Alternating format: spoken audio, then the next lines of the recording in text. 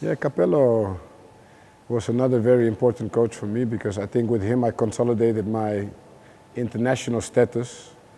When he asked me after the match to come with him to Real Madrid, I didn't have to think long. Sampdoria was a trampoline for me. I knew that. I actually had to sign. I signed already with Juventus. Then the contract was cancelled because Sosa didn't leave the club. So they didn't need another midfielder at that point. But I wanted to go. I wanted to make the step to the big Serie A. And I chose Sampdoria because Sampdoria at that moment was also a very, very top team with Gullit, David Platt, Mancini, Vialli.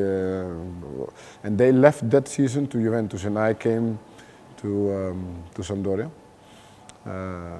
And it was a great year. I learned so much. That year for me was learning how to survive outside of Holland.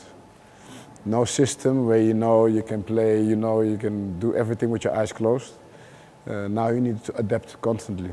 And that made me ready to go to Real Madrid and to do what I did there.